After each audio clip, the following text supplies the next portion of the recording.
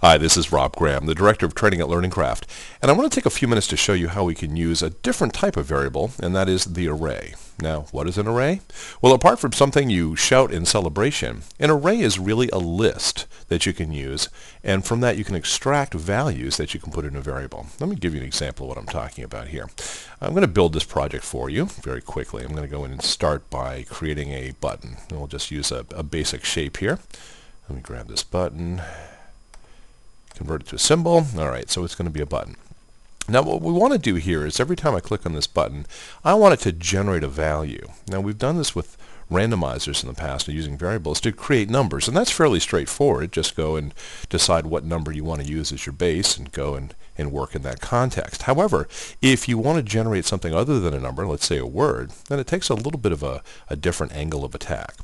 Let me go in here into the button script and I'll show you what we can do here. To begin with, I'm going to go in and just give this button some sort of criteria so that it will do its trick when we click on it. So when we release the mouse button over the button, then it will go off and do something. And what I want to do in this case is I want to work with an array, and I'm going to start by just typing in new and then capital A array. Now, that's what it looks like. Now the array that we're talking about here is going to equal something within a list value. And a list value in this case is really that. It's just a list of possible things. So let's say I go in here and I want to put in a bunch of different types of, let's say animals. That'll work. So I have a horse here. And I'm going to go in, how about a goat? Things you might find on a farm. And you know what? You find cats on farms. And also the occasional dog. And you'll notice the formatting here is each one of the animals is put in quotation marks with a comma in between each one of these groupings to separate them into a list. When I have, I guess we don't need a cap on that. All right, we have a llama. Let's make sure we put this in quotes. And how about a chicken? And we have ducks on a farm. Once again, make sure you have all those quotation marks in the right place. And finally, what do we have? Well, you know what? Pigs. Pigs are a handy thing. Okay, so what we have here basically is a list that we've put together that will give us an option of these different types of animals. Now, we don't want all of these animals to show up if we do some sort of randomizing command. Instead, what we want is for this program to go out and select one of these from this list and present it for us. Well, the way we set this up, let me just take this out of here for a moment, is I want to go in here and I want to say, first of all, I'm going to set up a new variable. And let's call this something like favorite animal.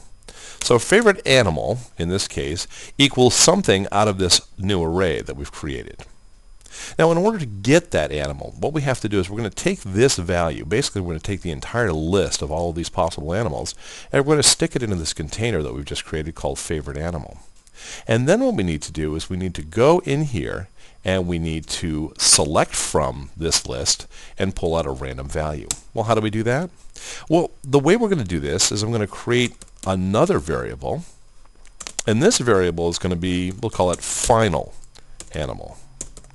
And you'll see what the difference here in a moment is. And final animal, what we're really doing is we're going to go take all of this content that's sitting here in this list, we're going to put it into this variable favorite animal, and then we're going to extract from favorite animal only one item.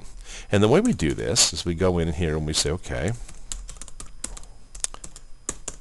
what I want you to do is I want you to use favorite animal spelled correctly. It's always a good thing. And let me put in a square bracket here so it understands that it's working in this context. And I want you to go basically get a random value from this list. So I'm going to go in here and I'm going to start by putting in a math random. And also, in this case, I don't want to create a number as much as I want to create a value with somewhere in the list. So I want to make sure that this is going to be a truncated number. And if you haven't already done so, there's a YouTube video that really talks about randomizers, which will really help you here, one that I created several weeks ago, and it's worth taking a peek if you don't currently understand how randomizers work. And so in this case, I want to go and I want to make sure that I create a truncated version of the randomizer. I don't want a decimal point and lots of trailing zeros. And then I go in here, and now when we create our standard type of randomizer, we're going to say, give me a number of. But in this case, I don't want a number. I want something that is going to tell me which of the items in this list is the item that we want to choose randomly. So what I'm going to do here is I'm going to use, once again, this variable as the point of reference. I'm going to go say favorite animal. And I have a problem here because what I really want to put in here, what I'd normally put in here as some sort of randomizer is a number that says, hey, go give me the random of 32. And we'll go and figure out what number between 0 and 31, in that case, it would select. Well, in this case, we don't want a number. We want an item from the list. So what I'm saying is I want you to multiply it by favorite animal. And in this case, I don't know how many items are necessarily in this list because the list could change constantly. We can add animals, we could take animals out. So what I want to do is I want to have the program go and figure that out for me. So I'm just going to say, hey, I want you to go and multiply this, and the value that you'll be using is based upon whatever the length of the variable favorite animal is. Okay? So it's as simple as that. We go in, let me just close that off there. And the final thing I'm going to need to do is I'm going to need to create some way of being able to put this content up. For the time being, let's just go in and put in a trace. So one thing I need to do also before I'm done here is I owe this thing a closed bracket. Okay, let's see if that works for us. It's always worth checking to count your brackets to make sure everything is good. And we're in good shape there. And you know what I'm going to do? I'm going to put in a trace command. Now, if you're not familiar with trace, what trace allows us to do as developers is to get an answer that only we're going to see. Now, I can go in here and I can create a field and I can dump the content into that field, which I may do in just a moment.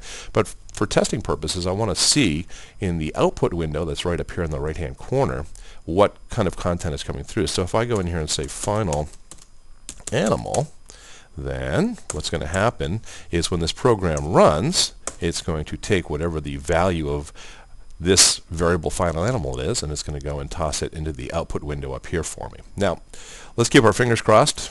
The problem with working without a net here is there's always some sort of a typo that can come to trip us up. But if we run the program and I go and I click on the button, then what it's done up here, you'll notice, is it's gone into that list and it's selected pig. If I click it again, now it's selected duck, and now it's chicken, and now it's chicken again, and duck, and dog, and llama. So it's going in and doing exactly what we wanted it to do. Now, just to help you understand this a little bit better, let me go in and put a trace here as well so we can see the values that are coming up. And if I say favorite animal, then what I'm going to do is I'm going to say, tell you what, in the output window every time I click the button, go and show me what the current value of favorite animal is, and then go and show me the value of final animal. And the reason I want to show you this is so you get an understanding of what's happening. When I click the button, the first thing that appears is favorite animal is everything in the list, and currently there are 7 items in the list. And then once we have all that information in the list, then we go and say, hey, I want you to go, first of all, determine the length of this list, and then use that number, in this case 7, to identify a random point, and then we're going to use that, and then we're going to extract that item from the list and put it in the variable that we're using as final animal and present that as well. So in this case, if we look up here, we know that the number that was generated was 3 because it pulled the third item out of our list and then presented it to us right here. Okay, so as you can see, it's a fairly straightforward process, and granted, when you're not used to this, the code is a little arcane and can be confusing, but once again, if you play around with it a little bit, you'll get a better sense. And once again, if we can help you out in any way with your training needs, whether it be in application development or in online advertising and marketing, please let us know. You can get in touch with us at www.learningcraft.com. This is Rob Graham. Have a great time with this, and I'll see you real soon.